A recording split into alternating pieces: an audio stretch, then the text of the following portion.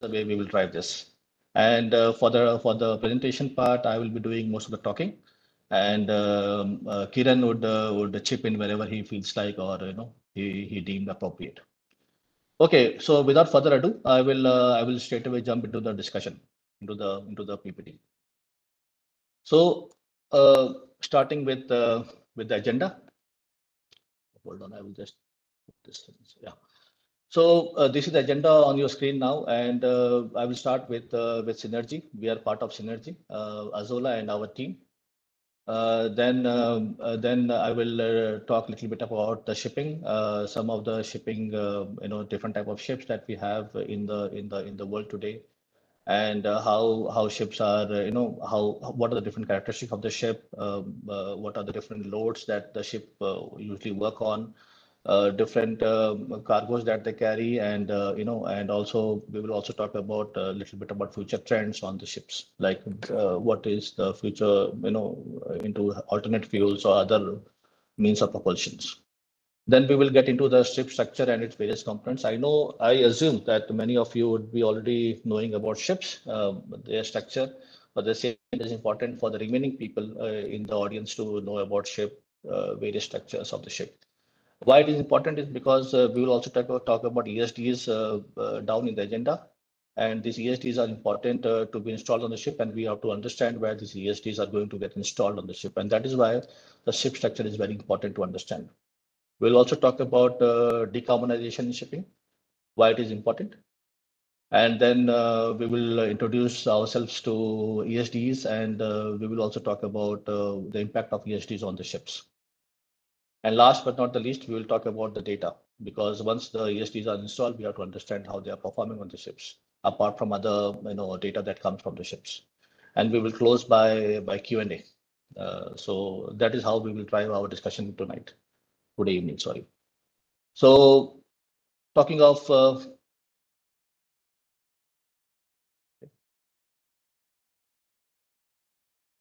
okay, yeah.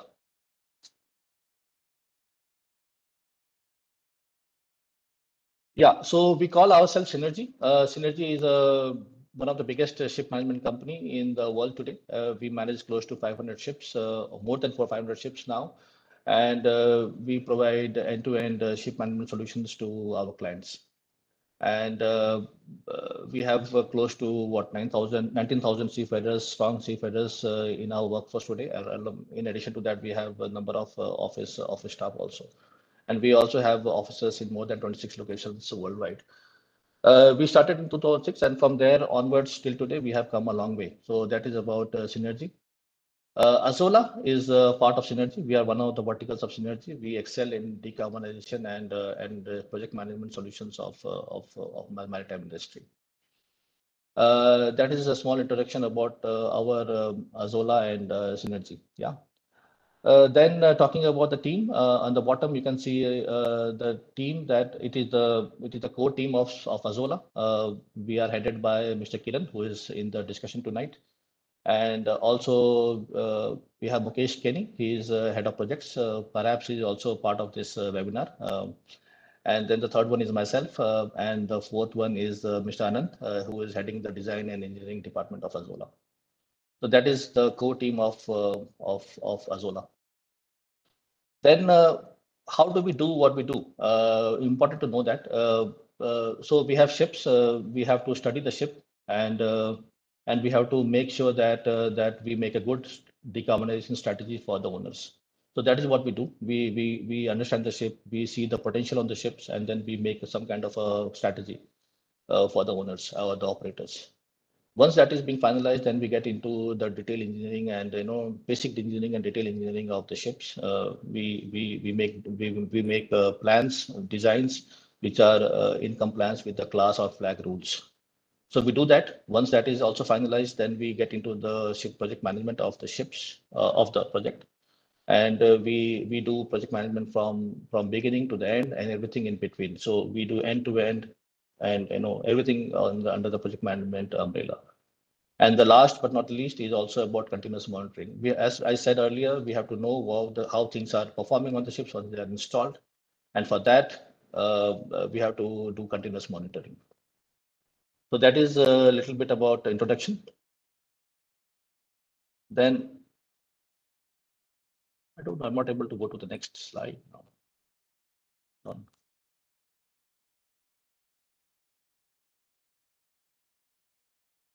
Yeah. Okay. Then I will go into the introduction of shipping. This perhaps is maybe the biggest section of my discussion tonight. Uh, yeah. So it is not wrong to say that shipping is it is not wrong to say that shipping is the heart of global trade and economy today. About 80% of the shipping, 80% of the international trade is done through shipping, and it is even more for developing nation. This proportion. Each year we are trading about 2 billion tons of crude oil, about 1 billion tons of iron ore, 350 million tons of grain and whatnot. And here I'm not even talking about container ships. If we add container ships cargo in this numbers, the numbers could be quite staggering and monumental. And so we are talking of huge volumes here, right? And it is not possible to carry this cargo with the help of road, rail, or air. It will not be economically viable. Shipping is the cheapest mode of transportation per ton, and it has the lowest environmental footprint per ton basis. So shipping is like is the way to go. And also the places which are not accessible which are not accessible via road, rail, or air can be connected through shipping. So through ships, right? So shipping is quite important in terms of global trade, right? Okay, I think there is some problem with my.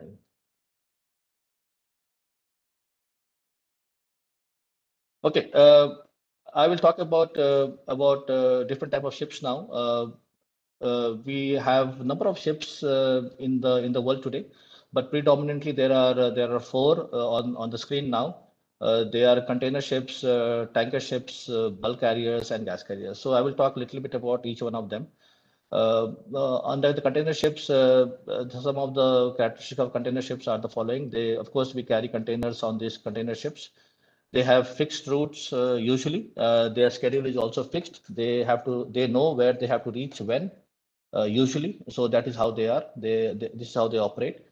And they are the biggest consumers of fuel oil because they have massive engines on board, and they also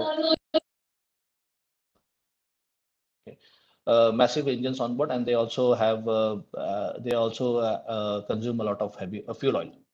Yeah, so that is the biggest consumer. Then we move to tankers. So tankers are where we carry oil in cargo tanks, and they operate in both the spot market and also they work in fixed routes. And the tankers have cargo which are flammable, right? Then we have bulk carriers. Bulk carriers are the cargo such as iron ore, coal, or grains are carried in bulk carriers. They can also have fixed route or they can also have spot market. Then last is the gas carriers. Gas carriers are the ones where we carry gas in pressurized condition or maybe in the ambient conditions, and they can also have fixed route or they can also have the spot market. Yeah. That is about ships, and then Sabu had some special request about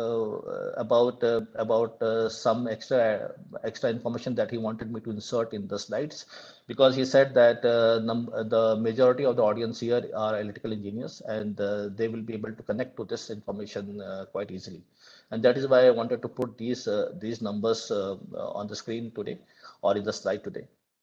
So talking of these four type of ships, container ships, the load range of container ships could be in the range of 1100 kilowatts to 700 kilowatts. And this load is being catered by generators, and they can have 3 to 4 generators. And the consumers of this load are usually pumps, compressors, reefer plants, etc. So this is about container ships. Tanker ships can have the load range between 500 to 800 kilowatts. They can have three generators typically. And the consumers of the load on tanker ships could be pumps, motor, boilers, IG plants. Bulk carriers are something similar to tanker ships, again in the same load range, three generators, and the compressors are there. Yeah, there are other, the consumers could be little different than the tanker ships. And last is the gas carriers, could be little higher. The load range could be higher than tanker and bulk carriers, and they also have three to four generators, and the pumps and motors and rail equipment plants are some of the major consumers of a gas carrier. So, as I said, the load on the ships. Yeah, can you hear me? Yes, yes, we can Yeah. hear. Okay. Thanks. Okay. So the load on the ships are being so there are generators which are actually meeting. They are there to meet the load of the ships. And so different ships have different loads. There are also passenger ships where the load could be even more than container ships. And different, even for one particular ship, different loads can be there at different times. For example, when a ship is loading, it can have a different load. Discharging, it can have a different load.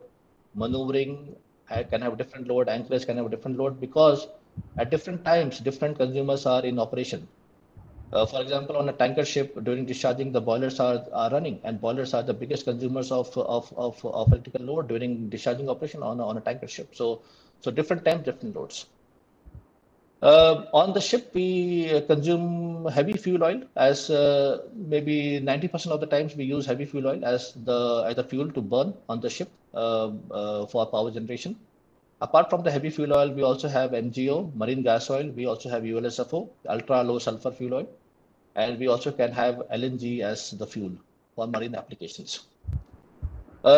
In the future, we are also looking at methanol, ammonia, and hydrogen. Yeah, basically right now there are a number of projects going on around the world where we are either building methanol ships or we are converting ships to methanol. So this project is already underway in many places in the world. For ammonia and hydrogen, the research is going on, and maybe there are some ships in the world which are already running on ammonia, but they may not be in the commercial, normal commercial operation in the market now. Uh, for the refueling is something also called as bunkering in shipping term, bunkering, and this is done through the ship's manifold. In the next slide, I will talk about how it is being done. This is very simple, nothing special about that. Yeah. Then here you can see on the left, you can see some of the big consumers of the electrical load on the ship. There are many. I have just put three pictures here. The first one is a windlass, which is used for tying the ship to the shore once it is loading or discharging. It can take a lot of load. Sorry, it can take a lot of power to operate. Then the next one is the electrical boiler, which is a big boiler, and it is used for cargo discharging in a tanker ship, and it can also be one of the biggest consumers of electrical power. Then on the ship we have pumps, motors, for different applications, and they can also be very big consumers of electrical load on a ship.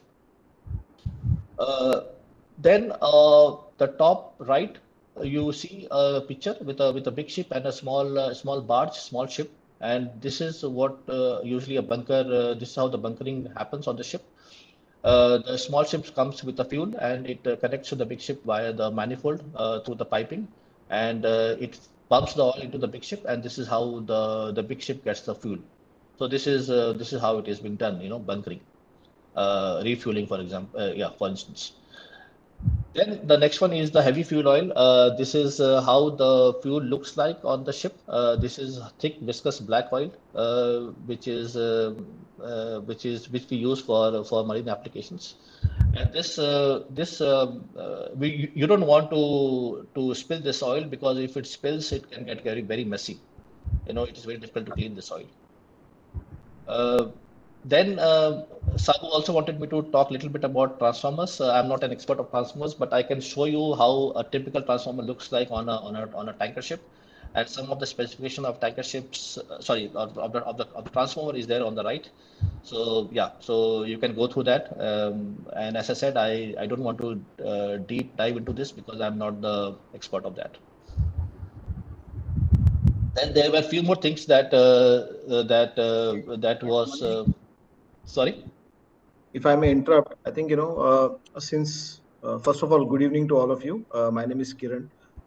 Since, I mean, we are talking and we are, not that much aware of what uh, the participants are aware of shipping. So probably we could take a pause and check if everything is being understood. If there are any questions at this point in time, because probably maybe there will be a few questions popping up in their mind. So probably you can take a pause and ask people if there is something that they would like to ask, or we could just go with the flow. Yeah, Mr. Mr. Manish, I would like to know what is the reefer plan and what is IG plan that you have shown in the previous slide. yeah. Actually, Kiran, we wanted to take questions in the end, but since this question has come up, I will take it. IG plant is actually for producing the inert gas in a tanker ship. And this inert gas is something that is it is on top of the cargo in the tank because it's little technical, you know. So we have a cargo tank where we have the oil in the tank, and it on the air over the top of the liquid is filled up with IG. It is basically it is a fire mitigation measure, because if the air on top of the tank is oxygen, then it can catch fire. So we fill that area with the IG, yeah, which is called inert gas, right? So that the chances of fire reduces, or it And is mitigated completely. yeah, Manish, if I take a stab at it, I think it's a good question. It depends upon what cargo we are carrying. So on a tanker, you carry flammable cargo most of the time. So when you carry flammable cargo, the cargo releases vapor, and this is quite flammable. But if you understand the flammability triangle, you need three things to catch fire. One is the fuel, second is air, and third is a ignition, right? So the fuel is always there, and ignition could be anything, because of any friction or anything, that could be there could be ignition. So one thing that you can really control is the oxygen content.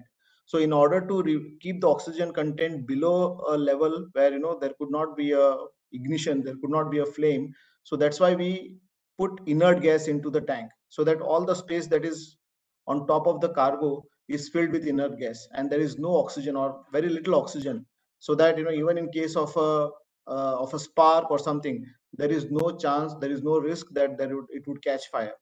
So that is why we have inert gas. And the way to do inert gas is, we have plants where we use the boiler flue gas, because it contains a lot of carbon dioxide, or we have a burner where we use fuel to burn and produce carbon dioxide, and this gas, it is cooled and cleaned and then sent into the tanks, to which acts as an inert gas. So it is something that is used on tanker ships. Yeah. And the next one And was about the reliquefaction. Okay, is that okay? Is that clear to you, sir? The reefer plan. Yeah, you are talking about the this reefer plant, right? So Yeah, yeah. on the container ships, we have the cargo which are refrigerated, right? And we have normal containers, we have the refrigerated containers, and then these refrigerated containers needs to stay cool, right? And for that we have a reefer plant, which is a normal refrigeration plant, big one, because it's not have to it have to cater to a number of containers on board, right? It can go up to thousands of containers. So we have a dedicated reefer plant on container ships, which will make these containers refrigerated. It will keep them cool, and that is what reefer plants are for container ships, right? And for the reliquefaction plants for the gas carriers, this is something like, when the gas is carried in the tanks, it can have boil off. So this boil off have to be reliquefied. And that for that purpose, we have the reliquefaction plants on board. So yeah, so that's how it is. In order to liquefy, you need to have lower temperatures. Now, for gas to liquefy, it has to be kept at a very low temperature. Yeah, so the plant does that, right? Okay. Yeah. Yes. Sir, in the IG plant, when we are using this carbon dioxide, how much volume will you are providing for this oil containers? What do you mean by volume? Can you elaborate? That means if a tanker contains full 100% oil, that will be, there are chances of inflammability. So we are filling some CO2 above it. So what is the percentage of the filling of CO2 above it? See, it all depends upon how much you have filled the tank. Normally, a tank is not filled up to 100% because you have to leave a space for expansion and stuff. So, say if you have filled the tank up to 95%, the remaining 5% is filled with inert gas. And when we say inert gas, probably your question is also about what is the oxygen content. So, normally the oxygen content is kept below 5%, so that even in case of some air ingress, the chance of the mixture becoming flammable is not that high. So whatever space on top of the cargo, say if the tank, say if you have to sometimes discharge cargo and the tank is not 100% full, say it is 50% full. So normally we don't keep slack tanks, but just as an example, so all the remaining space on top of the cargo is filled with this inert gas. Okay, thank you, sir. Yeah, the inert gas content has oxygen levels which are so low that it will not promote any flame. I mean, it won't Ignition. promote any ignition or catching. Yeah. Okay, great. Then any more questions so far, or I can continue. Please continue. Okay, thank you. Okay, then I was here. So I want to talk a little bit about the electrical features of the system on the ship. So we have these. There are a number of electrical safety features on the ships. I've just put two of them here. One is called air circuit breakers, and the other one is preferential trips or overload protections. So for the air circuit breaker, it interrupts the flow of electrical current when there is a fault. And I think it's nothing new for you guys also. Pretty simple stuff. And then we have preferential trips. Let's say if the load on the ship increases, then we will have some of the consumers which will just trip and protect the system. Again, I will not get too deep into this because maybe you guys know more than what I do. So yeah, so that is how it is.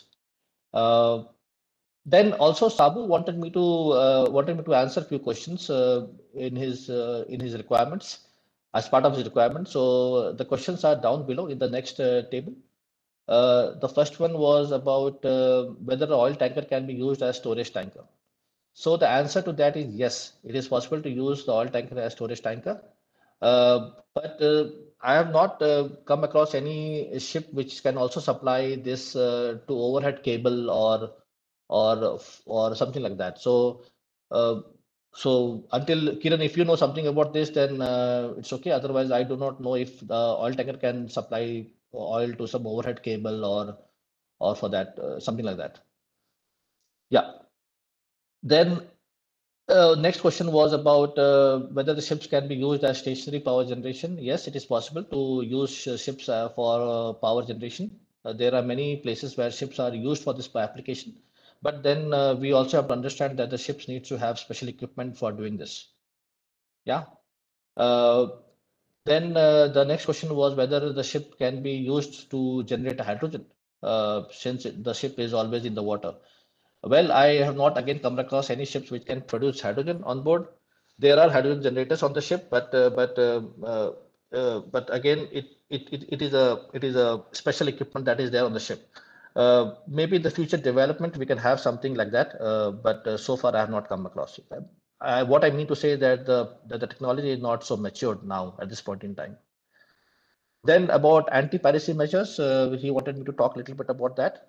So yeah, when the ship is passing through the piracy areas, we have to be extra careful, and we should have some reserve power on board, just in case we want to start one extra pump or maybe some extra lighting on the ship.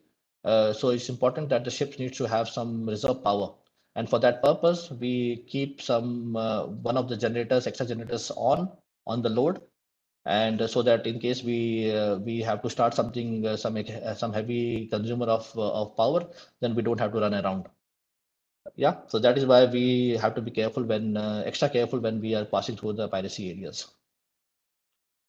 So if I have to add a few things on that, say if I go bottom up for anti-piracy, yes, there are certain areas which are marked as piracy areas. So while you are there, you take preventive measures. You have say barbed wire which is put around the vessel so that any pirates, if at all they attempt to board the vessel, that is discouraged. There are fire pumps, high pressure pumps which are kept running, and sometimes you have water spraying on the sides of the ship so that would discourage. And while you are in the piracy areas, you go at high speed so that no vessel, smaller vessels are not able to catch up with you. But of course, yes, the smaller high speed crafts would be always faster than a tanker vessel or something. Now when we talk about tanker vessels, there are certain ships which have less freeboard. That means the distance between the water level and the ship is not that much, so that becomes an easy target for pirates to get on the ship. So like tankers, they have low freeboards. Maybe a bulk carrier would have low freeboard. Freeboard is the distance between the water line and the ship's deck or on top of the ship. So, but for a container ship or a car carrier where the freeboard is very high, the chances of pirates boarding would be less. But that doesn't mean they don't do that. We all know, say, all kinds of vessels are getting attacked by pirates, and there is also a possibility to have armed guards. It's normally the ship staff, not normally, ship staffs are not allowed to carry any arms and ammunition on ships. So there could be possibility that certain armed guards could be boarding the vessels so that you have the right protection if the company chooses to do that. Next comes to the generating hydrogen on vessels. I think we all know hydrogen is a very flammable material. So production of hydrogen and controlling hydrogen is something that is being looked into. Of course, yes, there is a lot of water. The ships are floating in sea water. So something where we can generate hydrogen is something that probably is being looked into. However, till now, it's still in research and development stage. So we don't have a vessel that produces hydrogen now.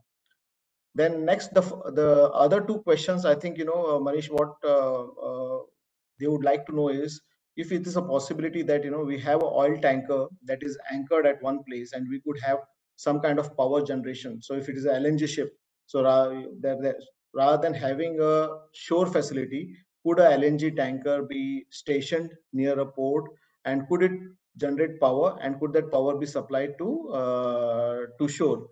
Theoretically, yes, it is possible. And I think there could be a couple of ports where the infrastructure is not that great. Maybe a tanker or maybe a ship is providing that kind of power supply. Yeah, that is possible. But yes, again, a floating vessel with lot of rules and regulation, I think it would be better if the infrastructure is ashore rather than having a ship to supply power to shore. Can I add one point regarding point number 3? I am Anil. Yeah.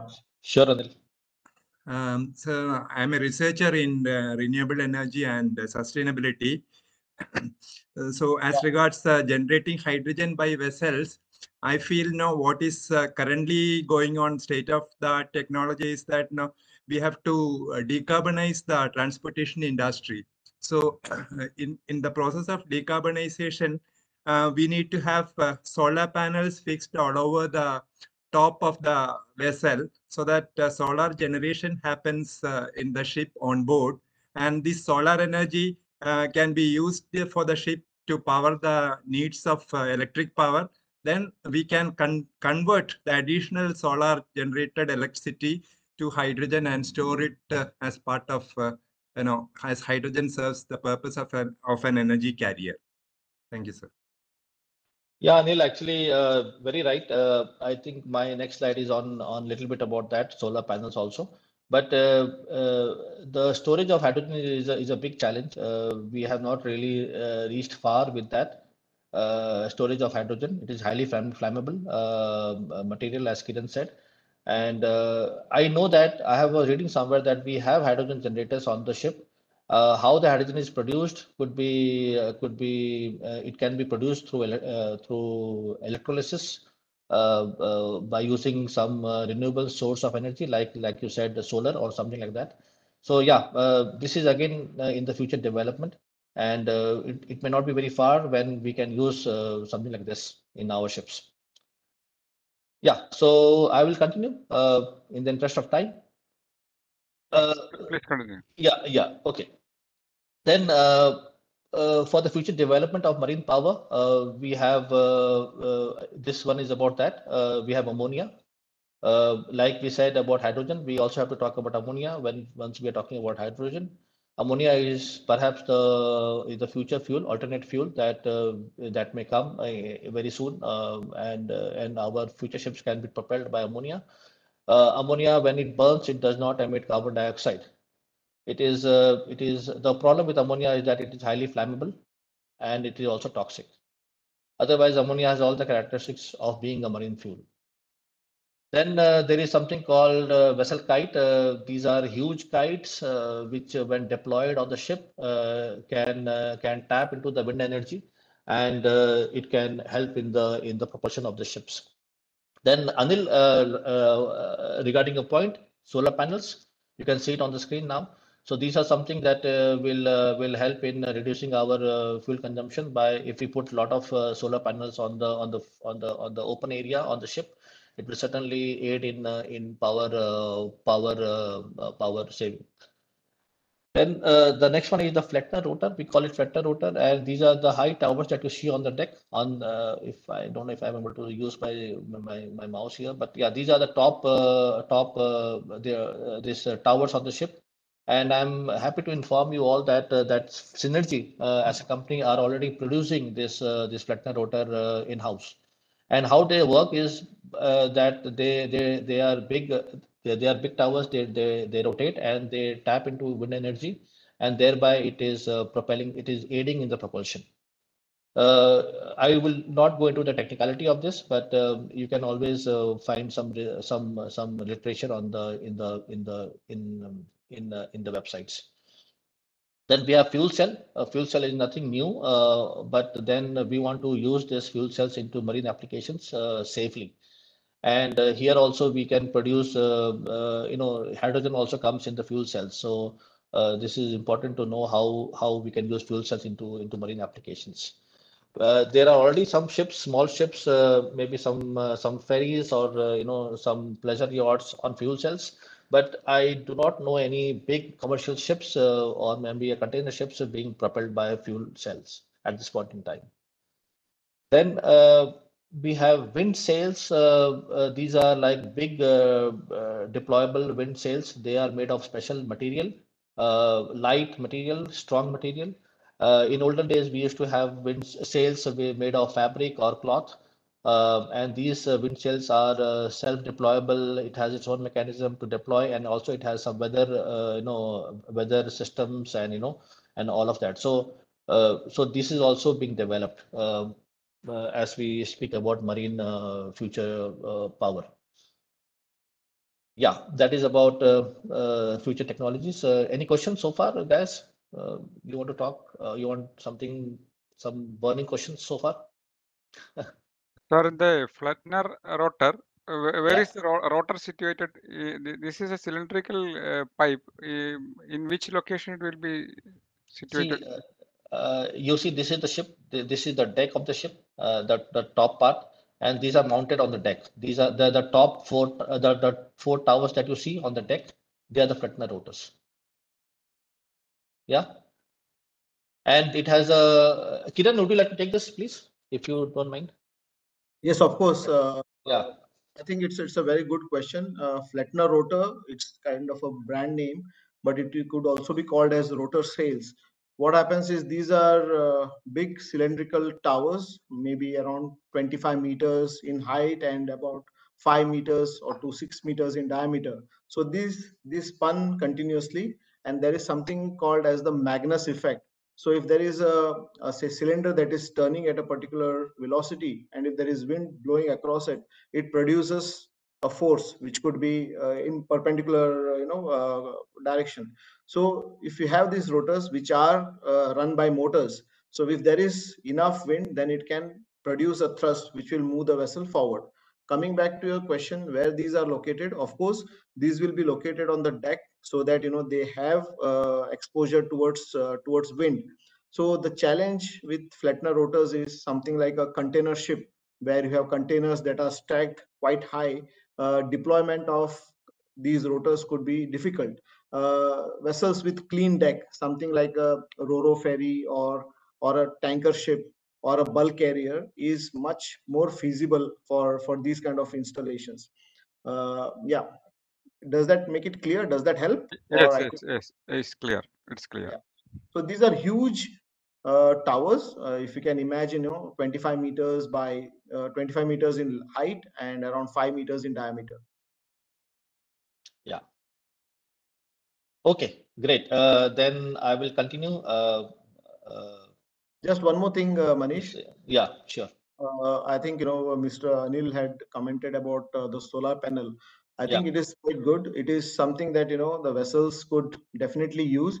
However, the surface area that is required, and again this is my point of view, the surface area that is required, because a vessel is supposed to carry cargo, and the most of the area on the deck or the ship is required for carrying cargo or for cargo movement. So the area that is available for putting the solar panels is limited, and compared to the area that is available and the power it can generate, so the potential is there. However, it is limited. But there are kind of research, there is kind of development happening where you could have a film of solar panels. So these things are happening as we speak, as we talk. There are a lot of things that are happening. So, for example, I mentioned about hydrogen as fuel. So it's not just the fuel, it's not just the technology that we should be talking about. It's also about how cheap is it today? Is it mature? Is it easily available? If you look at hydrogen, probably hydrogen as a gas is available, but is that hydrogen produced by using fossil fuel? So it's the total sum of say the carbon footprint, like we call it in shipping. It is called well to wake, right from the energy that is required to make produce this fuel to the consumption part. Hydrogen as such doesn't have any emissions, but to produce hydrogen, if you are using fossil fuels, it doesn't solve the purpose. So a lot of things are yeah, required, not sure. just the technology, also the infrastructure. Do we have hydrogen as fuel that is readily available, LNG as fuel that is readily available? So the most important development for now we are looking at is the biofuels, methanol, and also LNG. So the next thing is about having making this fuel available at various ports, at various junctions, where the vessel can refuel itself for commercial purposes. Yeah, sure. Yeah, and I will just continue on this a little bit on ammonia, for example. In the today's world, ammonia is usually produced from the natural gases, and we need to understand like we can have ammonia on the ship, it can burn and it will not have any carbon emissions. But how it is being produced is also needs to be looked into. So the whole the value chain of ammonia has to be green. Otherwise, it will not make any sense. Same goes for biofuel. Biofuel are produced by on the in the land side by maybe decaying of some of these plants or some crops or something. But for producing the biofuel, we should not be cutting some forest in some part of the world. Otherwise, this biofuel has no meaning, because we have cut down some trees to prepare the or to produce the biofuel. So the whole value chain should be green, otherwise it will have no sense. Yeah, I will then continue. So one Yes, please. Yeah, Yes. sure. one Yeah, thing. please. Sure. So green hydrogen that is produced from solar or any renewable sources, it can be combined with nitrogen and using Haber process at 800 degrees Celsius. If you convert that nitrogen and allowed to combine nitrogen and green hydrogen, we can produce ammonia, which is E-ammonia Yeah. called. Yeah, E-ammonia yeah. means Green ammonia. Green ammonia. yeah, that's green ammonia. Similarly, the carbon dioxide that is sequestered in carbon capture and storage technologies could be utilized to produce methanol, that is e-methanol, that is green methanol from green hydrogen. So that way, e-methanol and e-ammonia can be produced from green hydrogen. Yeah, sure. That is very right. But we also have to be mindful of the fact that these are. I mean, we have to make sure that these are commercially viable. Like Kiran mentioned, that do we have the infrastructure? Do we have the economies of scale? Do we have the can we have the application to cater to the big engine that we have on the ship? Can it travel the distance that we are doing, let's say from India to America? Can it travel to, let's say, can it have 30 days voyage? So there are a number of factors that we have to be, mindful of before we say that yes, ammonia or hydrogen can be the next future fuel. Yeah, so there are a lot of this practicality that comes in, right? That plays a big role. But I think, Mr. Anil, you make a very good point, very valid point. And since you mentioned that you are researching into this, obviously you know much better than us. What we are trying to point out here is this will need some time to get the technology matured to make it available, readily available at a price that is, far better and far more economical than the current fuel that we are using, or regulations that discourage the use of fossil fuels. So yes, these kind of research, these kind of developments are required, and there are a lot of companies, there are a lot of entities that are looking forward to fund this, to sponsor this, to support this, and people like you who are researching this. This is how it needs to proceed, and at a faster pace, so that we get to this zero carbon shipping as soon as possible. uh, I think there are few companies, few entities who are looking to decarbonize shipping by 2050. Even today in a seminar we heard that maybe IMO, that is International Maritime Organization, which governs the world shipping, is trying to be a bit more ambitious in carbon reduction targets. And probably we'll see that that more funding, more efforts are put in these research and development, so that we get a good solution at the earliest. I think you bring a very valid point. Things are possible, but it needs to be developed further so that it is readily and say and economically available for commercial usages. Yeah. Okay, I will then move on. I will now get into the ship structure and various components. We were talking about rudder, rotor, and we were talking about deck and all. So here we can have some information about how the ship looks like, what are the different structures of the ship, etc. So on the screen you can see one model of a ship from Hapag-Lloyd. This is a container ship, yeah. So now I will talk about various parts of the ship. Maybe for those who don't know too much about how ships are, how different structures are, then they can get some good information here. So this is the hull of the ship. This is the main steel body of the ship all around. This is called hull. Then the engine room of the ship is usually located towards the end of the ship, towards the aft part of the ship, and all the big machineries, major machineries are towards the aft of the ship. We have the propeller here. This is the fan that you usually see on ships, big fans, not small fans, and this is one that will drive the ship forward or aft. When it moves, the ship goes up forward or aft or behind. Then we have the rudder. This is the rudder of the ship. The rudder of the ship is the one which will maneuver the ship left or right. Let's say if the ship has to turn right, the rudder has to also turn right. Okay.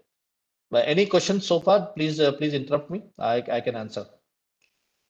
Then this is the bridge of the ship. This is on the this is on top of the accommodation area. This is the place from where the navigation happens. The captain of the ship or the navigating officers of the ship maneuver or navigate the ship from here. And all the navigation equipment are situated in this part of the ship. Then underneath the bridge, we have the accommodation area. This is the quarters where the crew live. So during their tenure on the ship. So this is the livable area of the ship. Here you have the cabins and other like mess room, galley and laundry and everything in this part of the ship. This is the funnel of the ship from where the emissions pass once the engine is running. So all the emissions will go out from the ship from the funnel. This is the deck area. So as we were discussing before, Kiran said that this is a container ship, right? So on the container ship, there is no place to put a flattener rotor, right? The whole area is filled up with containers, the cargo.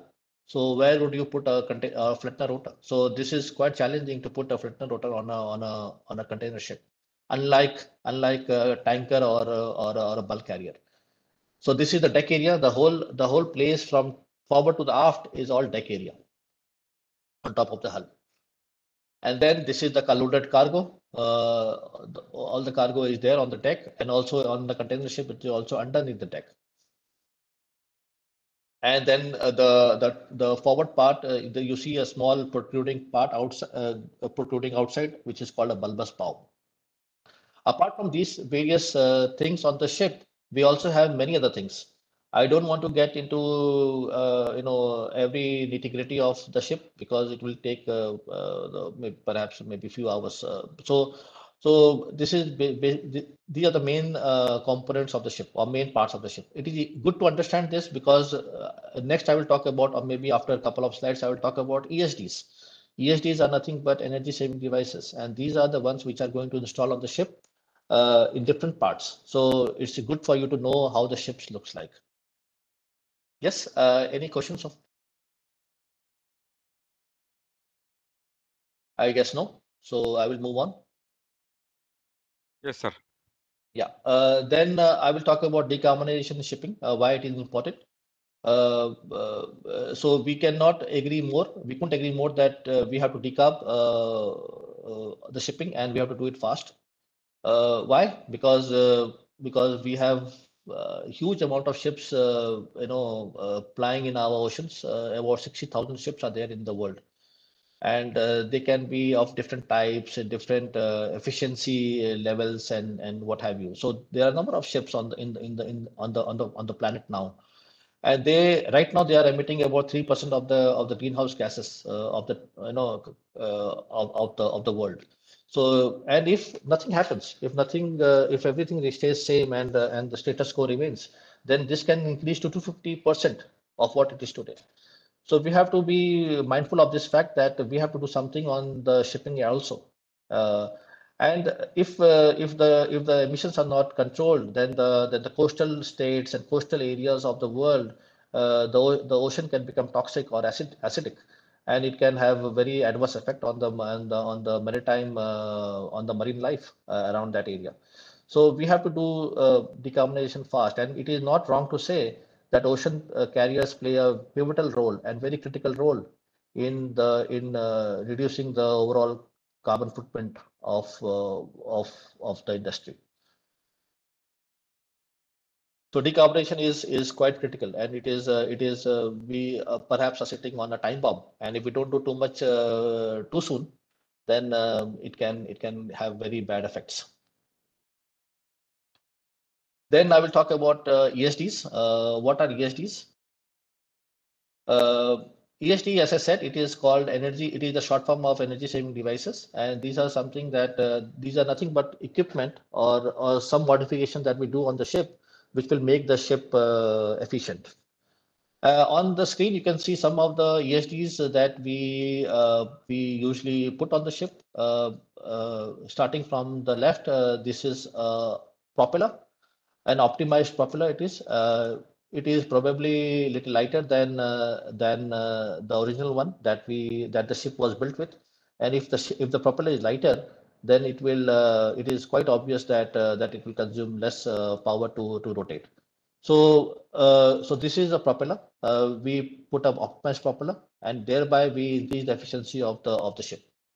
The second picture over here is of a pre-swirl device, which is also which is a duct basically, and this is fitted on the first picture. You can see the duct is fitted in the forward part of the propeller, and this will help in also efficiency gains by routing the or maybe directing the flow of the water into the propeller, so thereby increasing the efficiency of the propeller. So this is another thing that we can install on the ship. Uh, and then we have something called a post-swirl device, which is a small fan behind the propeller. This will also help. We can also have low friction coating. The ship is coated with paint. It has paint on the hull, and it has a resistance to overcome the water resistance. And if we have a low friction paint or a coating on the hull, the resistance will be lesser, and then the efficiency of the ship will be better. Then another one which is very simple. It's a no-brainer. We can have a LED lighting on the ship. We can change our conventional lighting by LED lighting. It will have a big gains in the electrical power saving. Then we also have something called ultrasonic protection devices, which are nothing but transducers which we install in the ship. And these transducers are something that will emit ultrasonic waves, sound waves on the hull and the propeller, and all the marine growth such as barnacles, mussels, tube worms, all these which stick to the hull and the propeller, and thereby making it heavy, can be prevented by using these ultrasonic devices. If the propeller becomes heavy, it will require more energy for it to turn, right? And thereby these devices are the ones which are protecting or preventing the barnacles and this heavy growth, marine growth, to attach to the hull and the propeller. Then we also have something called CGC filters. These CGC filters are something which will purify the lube oil and thereby increase the efficiency of the engine and aid in the fuel efficiency. Apart from this ESDs that we see on the screen, there are a number of other stuffs that we can propose depending upon how the ships are, how much investment that the ship owner wants to put on their ships, and what are their targets. How soon do they want to reach their decarbonization levels? So yeah, any questions so far on these ESDs? Where we are fixing these ultrasonic devices? This is ultrasonic devices are mounted inside the engine room. It is not mounted on the outside. It is inside the engine room, near the aft part of the ship, or it can be put anywhere. If you want to prevent the marine growth in the forward part of the ship, we can put it on the forward part of the ship also. But it is all fitted inside the ship, not outside the ship. And it is very easy application. It is very easy to mount them. It has a glue. You clean the surface. You put a glue or something like that, and then you stick it on the hull, and it will do the work. It has a control system, and then that is it. Very simple to install. Ultrasonic protection. If I may take a call here. Yeah, So sure. what happens with the ultrasonic devices? These are transducers. So what you can see in the photo is a transducer. This is stuck on the surface through which you want to transmit those ultrasound waves. So basically, this was done for heat exchangers because the seawater that is passing through the heat exchangers, they used to get fouled because of marine growth. So if this can protect, say, the heat exchangers, coolers that are required on a ship, because ship, if you look at the engine room, it's more like a small factory where you have different kind of plants. There are heaters, there are coolers where you are using seawater or fresh water to cool the other say liquid. So there, this helps in not letting the microorganisms stick to the surfaces, and they start growing. So a similar application is done on the propeller. So this same thing, it is put on the aft side, that is inside the engine room, but closer to the propeller, and through the shaft these ultrasound waves propagate, and they don't let the microorganisms stick on the surface of the propeller. And a clean propeller means that the propeller is light, the propeller is efficient, so that it maintains the efficiency of the propeller. You have to remember that the ship is in water all the time, and there is a very big possibility that the ship surface, and for that matter the surface of the propeller, can get fouled due to microorganism or what we call as marine growth. So this prevents it. And another thing that I would like to add here is, for a ship, that we have a main engine which is used for propulsion, and then there are auxiliary engines which are used for power generation, which goes for running the pumps and lighting, etc. So it's not a rule of thumb, but around 90% of the fuel consumption is by the main engine for propulsion. So if you look at what kind of energy devices are the most effective, are the ones that can save the fuel of the main engine, fuel consumption of the main engine. It can be some improvement which can improve the efficiency of the engine, or to a large extent, if we can improve the efficiency of the propulsion. So what happens in propulsion? We have a propeller. Can we do something to the propeller that can increase the propeller efficiency? And then when you leave the propeller, if you look at the pre-swirl device, that helps the water to be flowing towards the eye of the propeller. That improves your propeller efficiency. Then you look at the hull. So we all know, when we see cars or yachts that are designed, they are aerodynamically designed. So, or they are very smooth. So if you have a hull surface which is very smooth, then that also helps in keeping the propulsion efficiency at a maximum level. So you have paints which are applied to the ship's hull. You have performance paints. You have high grade paints that maintain the hull in very good condition. But in case you have a hull growth that happens on the surface of the ship, what you do is you periodically stop the vessel, you clean the hull. There are divers who go close to the vessel, they clean the hull so that the hull is clean, because this increases the fuel consumption by 10% or 20%, and sometimes even more. So keeping the hull clean is very important. So these are few things that can maintain the efficiency of the ship, and to a certain extent also improve the efficiency of a vessel. So what we do as part of our job is we try to evaluate what kind of technologies, what kind of equipment is going to improve the efficiency or maintain the efficiency of the ship. So these are a few examples that do exactly that. So Yeah. what does CJC means? CJC means in CJC filters, CJC? It is a brand name. You don't have to go with the name. It is called CJN. So it's a Danish company. That's the brand Yeah. name. What it Yeah. really is, paper filters. It's fine paper which keeps the lubricating oil in good condition. So if you have a good lubricating oil, your engine efficiency is maintained. And on ships, we have something called as purifiers. These are high, fast rotating equipment which separates the oil and water and oil and whatever particles you have or whatever dirt you have in the oil.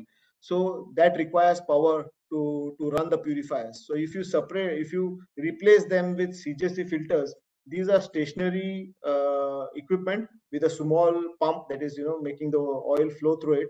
So your fuel consumption for running the purifier is reduced, and these are better as compared to the purifier in terms of keeping the oil in clean condition. So this is a very small say example, or it doesn't have a huge impact on the fuel, but it has some impact on fuel savings. Yeah. Okay, thanks, Kiran. So this is on the next one is on the enormity of the saving, actually. So since you said that everything has some fuel saving potential, so ESDs can be divided or segmented into various categories. Hull related ESDs, which will impact the saving by being on the hull side of the ship. Then we have the fuel related ESDs, and then we can categorize one more kind, which is called others. So on the hull side, we can have the pre-sold device, which is a duct. We can also have a new propeller, new design propeller. We can have the post-sold device. We can have ultrasonic protections.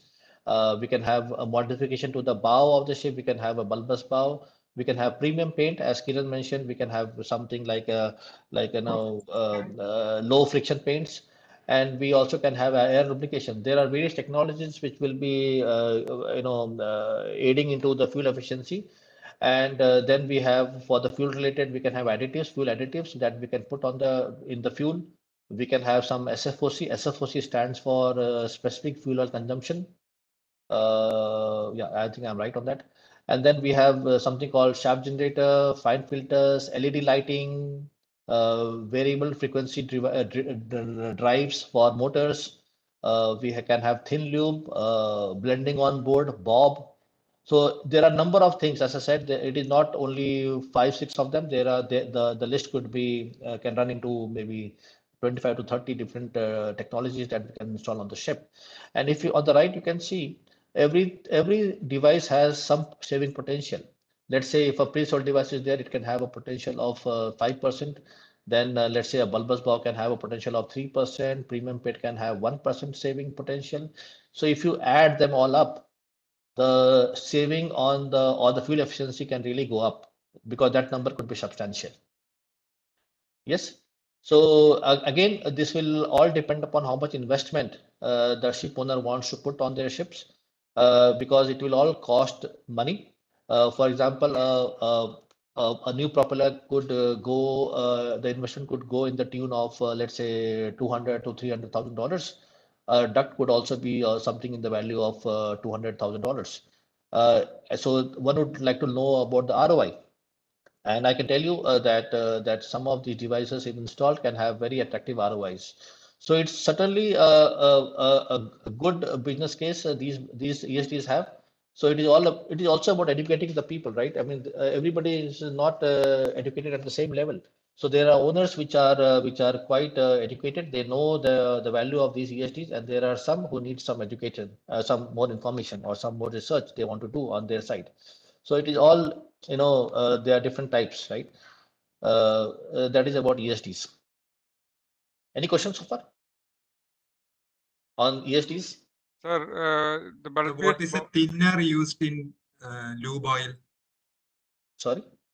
Thinner. Lube No, oil. I don't. In the lube oil, no, I don't think we use any thinner on the lube oil, inside the lube oil. Thin lube and blending and No, all. no. Okay. Sorry. The thin lube is something, a different technology, where we mix two different oils. We use for the system main engine, we use one type of oil, and for the cylinder lubrication, when the piston is rotating inside, is not rotating, but it is when it is reciprocating inside the liner, it is a different type of oil. It is called cylinder oil. So we mix two different types of oil, and we make the oil thinner, so that when the piston is moving inside the liner, the friction becomes less, and thereby the efficiency is gained. So this is called thin lube. So it is not a thinner that we put in the lube oil. It is two different oils are mixed together and making the oil thinner and less viscous. That is the thin lube. Yeah. Can you hear me? Hello? Yeah, thank you. Yeah, okay.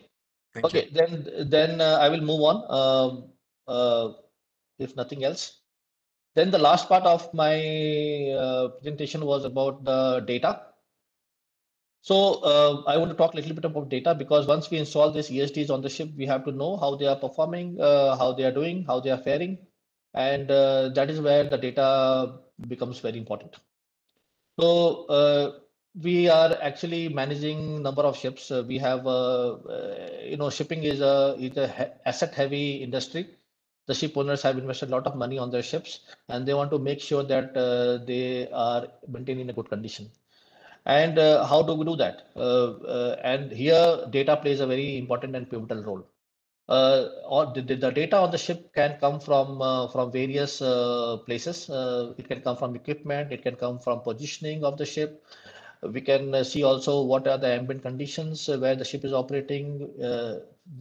Data can come from vibration monitoring devices, control systems, yeah, and specific fuel oil consumptions and all of that. So maintenance data can also come, and all this data comes in one place, and we have to make sure that all the unwanted data is filtered out, and the data which is relevant have to tell us a story, and where we can perhaps or probably we can understand how the machinery is performing, whether we need to do some predictive analysis of the ships of the machinery, and if some machinery is going to fail soon and things like that. So before they fail, we have to arrest that failure by maintaining that particular equipment.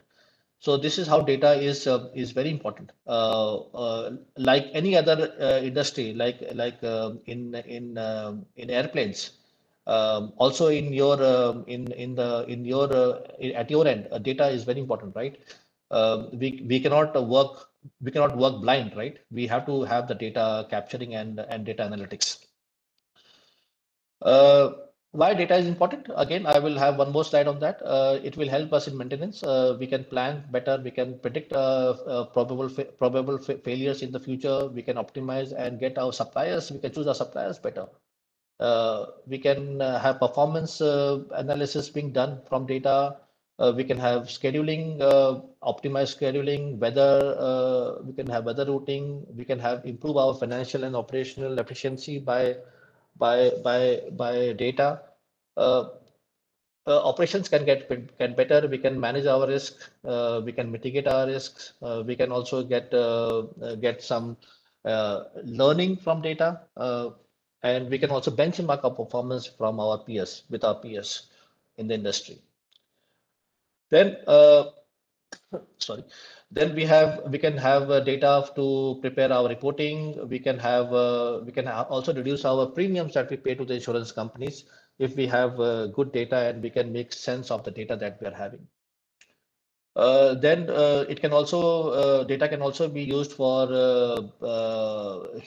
on the human side of human aspects, such as we can also have behavioral insights, cultural mapping, etc. of the crew, and data can also help us in sales and marketing avenues as well. We can have cargo categorization, and we can also tailor our offerings and products with the help of data. Yes, and with that, I think that is the last one that I had for the presentation today evening. And now with that, we are open for Q&A. Thank you very much. So Sir, Q&A was already going on along with the session also. yes. So anyway, I have one doubt regarding this bulbous bow. Whether you can share some information about the design aspects, because in the normal boat or small ships, there is no bulbous bow. Whether you can share some information regarding the design aspects of this bulbous bow. Yeah, sure. Kiran, I think you should take this if that is okay with you. So when it comes to design of bulbous bow, it depends upon what kind of operational profile we have and the size of ship. Normally, a bulbous bow is there to for breaking the wave that comes in front of it. So what's happening now is, if the vessels are getting slower because of the operational profile, because the slower you sail, the lesser fuel you consume. So a bulbous bow initially, it was designed so that the wave making resistance can be reduced. But now we are seeing vessels with no bulbous bow or small bulbous bow. So when it comes to the design part, again, probably I'm not the right person. It should then go to a naval architect for to get the design aspect. So if you have any specific question, Mr. Jaishankar, on the bulbous bow, probably we can have a conversation, or probably we can get the answers for you. I just want this basic information. That's all. Okay. Yeah, you can write to us or something like that. We can take it offline.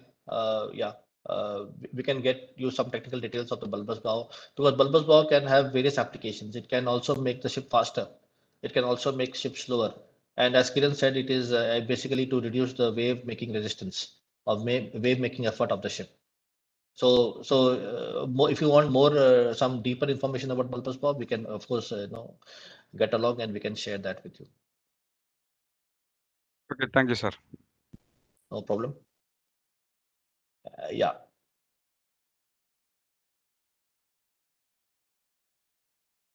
Anything else? I think we are. Friends, any questions?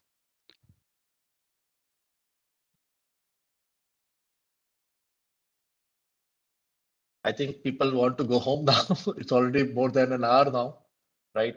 We are almost like 1 hour and 20 minutes into the. So we have got a basic idea regarding the basic components of the ship and the main aspects of the ship. So we Yes. are very new to this field. Of course, this is the information we got from this session is very much encouraging to know more about the ships and this other aspects also, even the design aspects also. So it's a very good session and a very informative session also. So at present, I invite. Hello, Sabu is Yes. there. Yes. Sabu is there. Yeah, yes, I am. Yeah, I invite Sabu for giving the vote of thanks. Yeah, Mr. Manish Das and Kiran said, if I say in one single line, this webinar is simply great, and when we contacted Mr. Manish and Mr. Kiran, and they had no hesitation to present a webinar in this subject. And as we from KSCB, it was we used to do a webinar in different subjects. This maritime industry is a very new to us, and we had a try for this. Let us go for this maritime, and we contacted Mr. Manish and Mr. Kiran, and both was really cooperated with us, and we had a good time with you. So, and the presentation is very interesting, and we have this tremendous potential is there for power engineers in this maritime industry, and we had got an overall picture of what these ships are and all the vessels are, different types of vessels, and how they are managing it, and the power scenario in the industry. And it was a very wonderful evening, and we had a live YouTube streaming also along with this, and live Facebook streaming also was there, and about 10 to 12 were there in both YouTube and Facebook, and about 55 to 60 was watching you in this presentation. And thank you very much from the Kerala State Electricity Board Engineers Association to Mr. Manish Das and Mr. Kiran Seth from Sola, the subsidiary of the Synergy, which is one of the largest shipping industry. And we are very happy to have you both here for this evening, for presenting for our association. Thank you very much. Thank you, sir. Thank you very much. Thank you very much, Sabu. Thank you very much, and we are humbled and very good to know that we could be of some information to you guys. And yeah, and certainly we can cooperate in the future. Thank you Okay. very much. Thank you very much. Thank you. Thank If you. there Thank any you. information that you want to take offline or some detailed information, then of course please don't hesitate to reach out to us. We are there at your disposal anytime. Okay. Yeah. Okay. Thank you. If, Thank you. if I may add a few sentences here, Sabu, first of all, Yeah. it was an honor, talking to all of you, and thank you for the opportunity. I think it was the other way around. We felt really humbled and also privileged to be given this opportunity to talk to you. I remember Tiju mentioning that probably Mr. Sabu will reach out to me for making a presentation to the entire Kerala State Electricity Board. But at the same time, I must also thank Sabu for your patience. I mean, it has been, I think, at least more than a month that you have been following up with us and trying to set this up. So the kind of patience, the kind of efforts that you have put in to make this possible, it's really commendable. I thank you for that. And we tried our best. I know it's just scratching the surface. But then now that you know a little bit about shipping, if there are any specific topics that we need to be prepared with, probably we can we can look into that. Maybe in the near future, we can come up with one topic and we can discuss in detail that particular topic, and we could also get some, say, subject matter experts to discuss those things. So looking forward to learn from you, and if there is something that we can say come back with, do let us know. We would be more than happy to do that. Thank you, Kiran. Just thank you for all the good words. Thank you. Thank you. Thank you very much. Then, Thank you, sir. thank you. Bye-bye. Have a Bye. good evening, Bye-bye. all of you. Bye-bye. Good night. Yeah, bye-bye.